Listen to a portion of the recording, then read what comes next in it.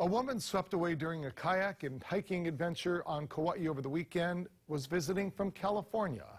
Kauai police today identified that victim as 32-year-old Amy Abraham of California from El Cajon.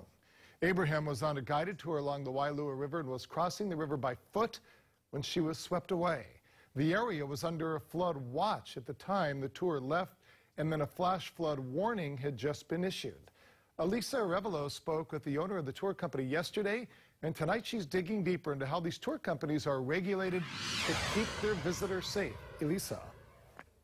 Howard, I wanted to know, are there any specific rules in place for these tour companies to operate? I learned the State Department of Land and Natural Resources keeps tabs on these businesses.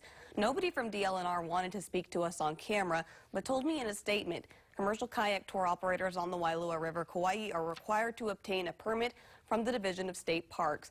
I learned that Kayak Wailua, the company that was guiding the river tour on Saturday, has been in compliance and has a good safety record with DLNR.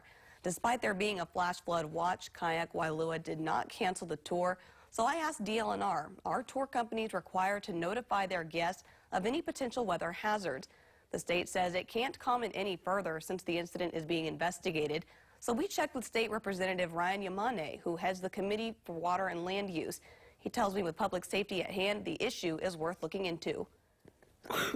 They put themselves in harm's way, and then our first responders and others then are also put in harm's way when they have to go and rescue them during, very bad or, very dangerous condition. We can bring in both the public sector and the private sector companies together to have that discussion to see if we can find a way to ensure that, the industry flourishes as well, but also does their due diligence by, warning their customers.